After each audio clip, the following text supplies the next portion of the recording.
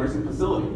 When you guys get a referral, right? When you get that referral from them, what are the typical things that our intake people say to the referral sources?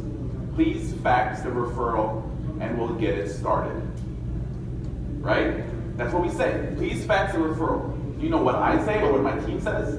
What we say is this: I'm coming over in the next 30 minutes to pick it up for you. That's what we do. I pick it up. I call, if I'm not in the field, I call the liaison, the marketer, you're going there and picking that referral up. Why do we do that? Why do you think that that's something that we do or that I teach? It's personal care. Personal, building relationship. I gave a reason for me to show up. And guess what? If they have one referral, what else do they have? They have more discharges happening the week. So when I walk in, or anybody that we teach to walk in, we say, who else do you have? Do you need help with it? Do you need DMEs for them? Do you need us to start getting the process going?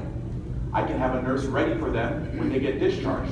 Is it a weekend discharge? You don't even need to show up on the weekend, right? Because these social workers, they don't want to show up on the weekend for the discharge.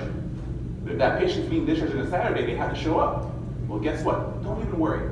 Let's do the paperwork now. I'll come in Friday, we'll get it started with, I'll show up on Saturday, I'll deal with the transportation.